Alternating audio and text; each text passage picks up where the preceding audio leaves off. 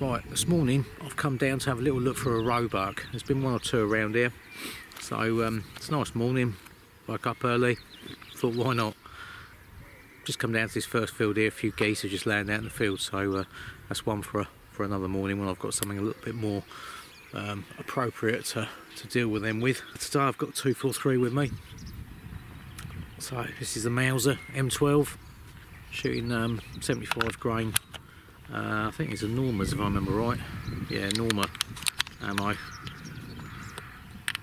Seems to shoot quite nicely in this. So we're quickly bung a few rounds in the mag. Have a little look round. I've got an Element Helix on here. Nice scopes these. It's the HDLR. It's one of the newer ones.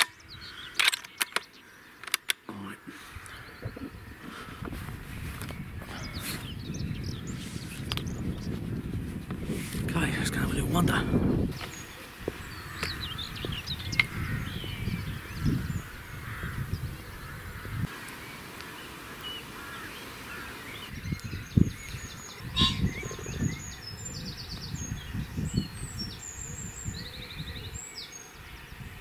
So there's a couple of nice little blocks of wood on this farm. There's one just over here and another back over by the farm itself. But what I'm going to do is I'm going to walk around the open fields first just to see if there's any row out feed in there, and if not then I'll probably go and have a look through that bigger wood first. Maybe if I've got time I'll have a look in the other one as well.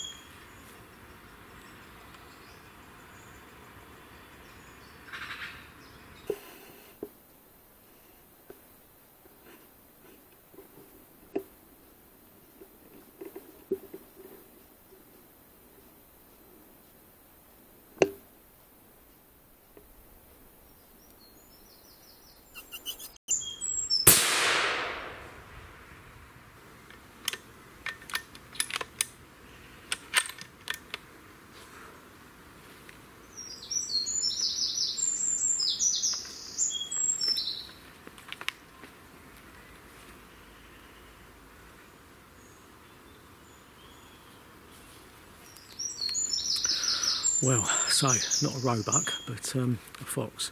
I was quite surprised actually to have got that close to it in this woodland. But it just goes to show sneaking through quietly pays off.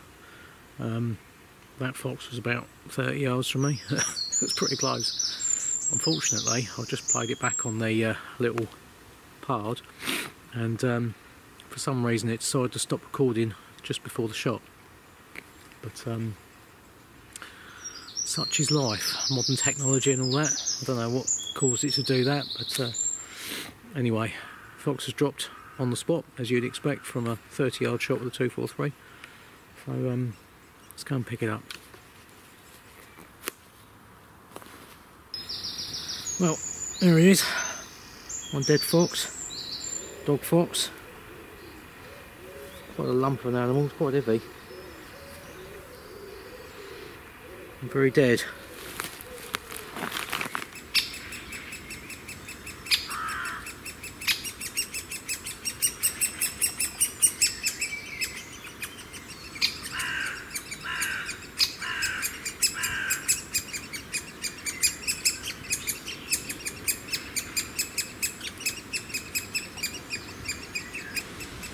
Well, that's pretty cool to see.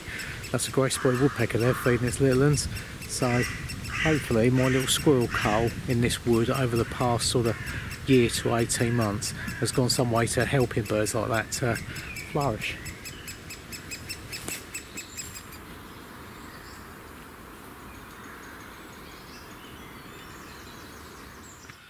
Well, we didn't have an awful lot of luck with the roe the other day, so we did get fox though. So anyway, I'm back out this evening for another look, this time for foxes.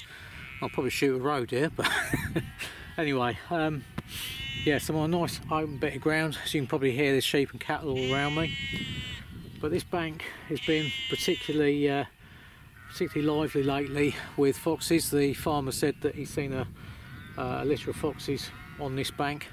So it's just starting to get dark now, so I've sat out here. I've got the 260 with me to get the best of the last of the light, and I've also got the Mauser M12 there fitted out with the infrared TH50 V2. So we've got all the gear. No idea. Right, well, we'll just have a little look-see, and I would think before long the cubs will probably get bored and be venturing out.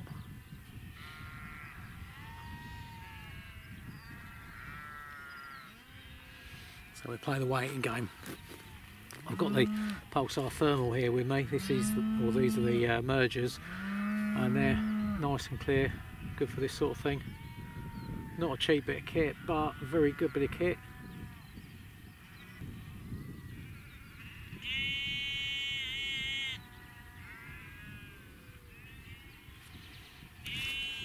So you'll notice here I'm alternating between thermal and just normal pair of binoculars. These are a pair of Leica Geovids, and so I'm just spotting any sort of biggish heat sources with these, and then going over to the binoculars just to confirm what it is. Oh, now that's a fox, I know. See if I can just record that for you.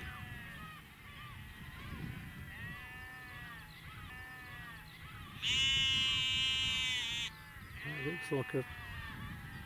Right, so we've got a fox going up the edge of the cover there.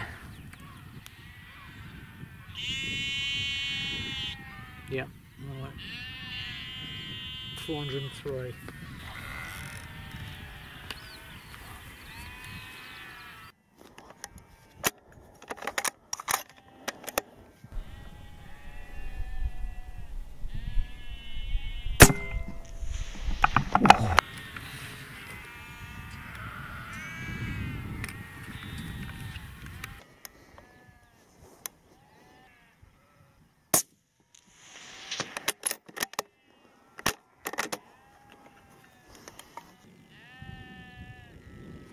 Well, there he is there.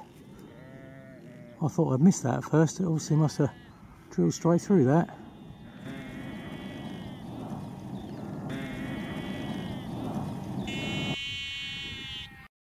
Well, I was pretty lucky there. I missed that fox with the first shot. He was out at 410 metres, and I don't know if the wind just took it a little bit. I didn't really have an awful lot of time to kind of really think what I was doing there. I just spotted him and had to get a quick shot before he went into cover. But anyway, I had a shot at him, just missed him. I see the dirt kick up, and he ran across this bank, and he started dropping down back onto the more greener sort of covered bit of bank here. And luckily he stopped, stood broadside, and I had a quick look with the rangefinder, and he was 360 something, 368 metres away. Quickly just adjusted my dope on the scope there, and took another shot. And I thought I'd missed him a second time, because I see the dust come up, just like looked like it was all around him, and I saw him run, and I lost sight of him. So I quickly had a quick look through the thermal, and I saw him just above the bush, just laying there dead in the field. So he probably only went another 30 or 40 yards to the right, and then just went over. So good, I'm glad I got that one with the second shot. Anyway, I'd have been pretty peed if I missed it twice. So great start to the evening.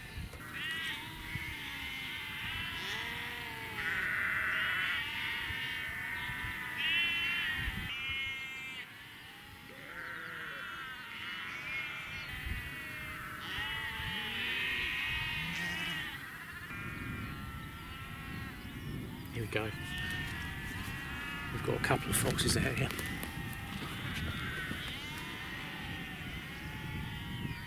Yeah, definitely foxes. Right.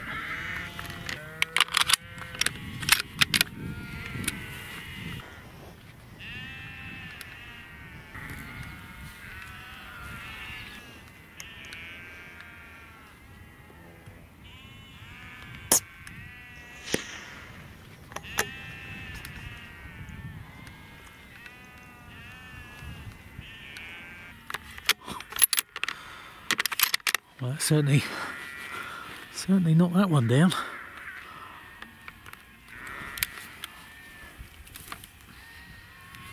So that second fox there, he just sat there, perfect for that. That was a youngster.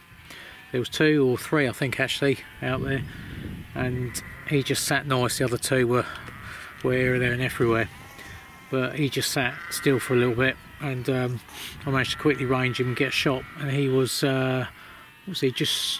he was about 330, well, he was 300 yards, so around about 330 metre, sorry, he was 300 metres, so around about 330 yards.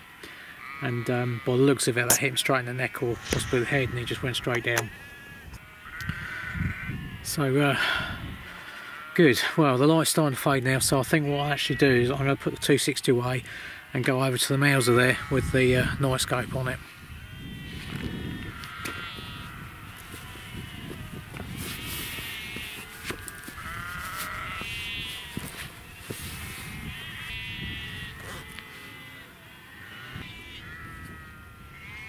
Alright, so it's that time of year when you get those, I forget what they're called, but them big flying beetle things that just have to fly into your face. It sounds like they're coming at you with a lightsaber or something. But as soon as it gets dark, they'll disappear. So, but for now, there's a few buzzing around. Right, so we've gone over to the 243, the Mauser M12. As you can see, got her sat there, kitted out with the tube TH50 version 2. It's a bit of a stretch because I haven't really worked out the ballistics properly for that rifle, so I'll just be going with a bit of holdover on that. So it's a little bit of a stretch over onto that bank. So if something comes out in the near future, then I might have to try and get a bit closer.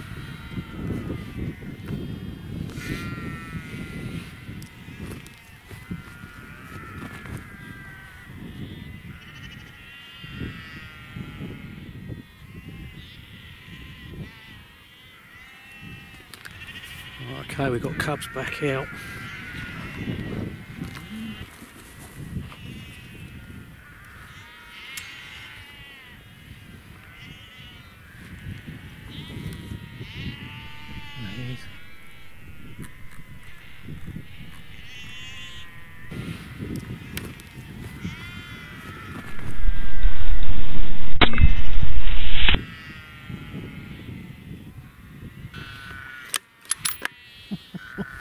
He went down lovely.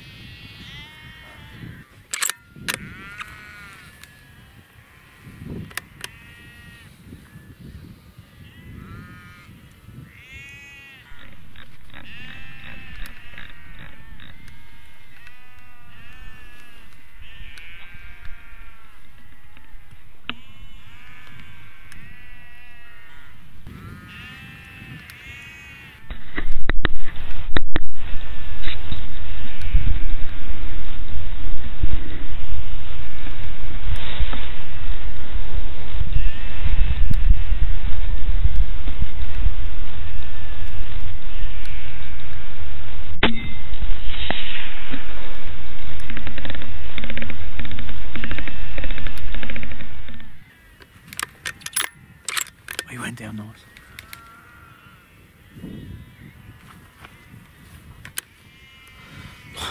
That's 3 cubs down now and an adult. So we had the adult just before it got dark, and then just as it was getting dark, we had one of the cubs. Just had 2 more there.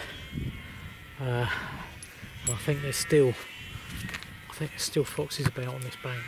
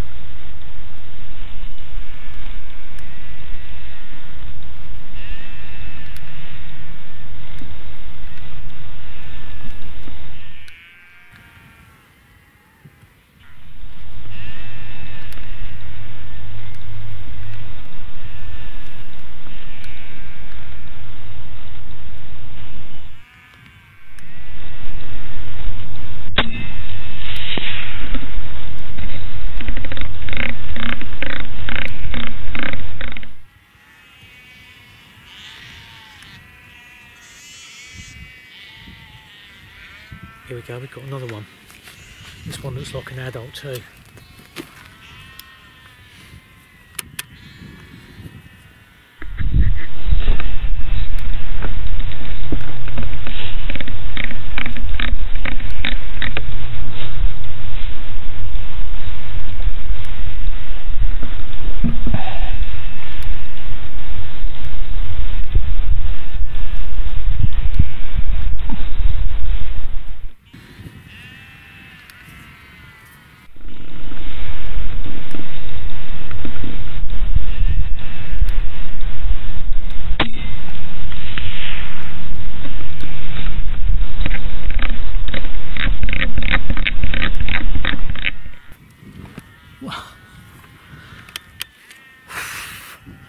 That one just went straight down. That was about, well, I ranged that at 300 metres or just over 300 metres, so that would have been about 330 yards. And that one's gone straight down as well. That one, I was watching it for ages. It was working its way through the cover. I tracked it and tracked it and tracked it. Eventually come out into the open a bit more, and I didn't think it was going to stop. It just stopped long enough, broadside, wallop, straight over. So these cows are now starting to get a bit of a pain, so I think I'm going to call it a night before I get trampled to death. But thanks for watching, and don't forget to subscribe.